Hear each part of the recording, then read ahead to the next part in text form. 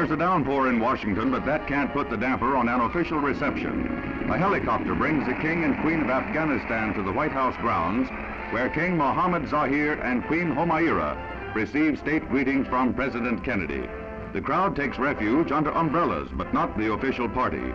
Mrs. Sergeant Shriver, the President's sister, acts as his official hostess as King and President ignore the elements. There was a steady downpour during the 15-minute ceremony, but, as the President said, there's a warm welcome in the hearts of all Americans.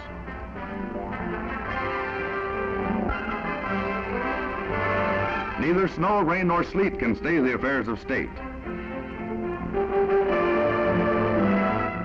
Somebody got to the weatherman. For the next day, it's a different story.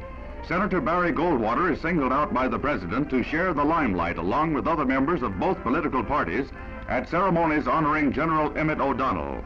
They exchange pleasantries, and the coming presidential campaign seems forgotten as they pay tribute to one of the legendary figures of the war in the Pacific. General O'Donnell, affectionately known as Rosie, retired this summer.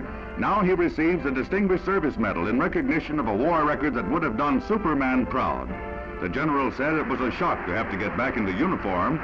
With a twinkle, he said he had to rush to get his medals off his pajamas.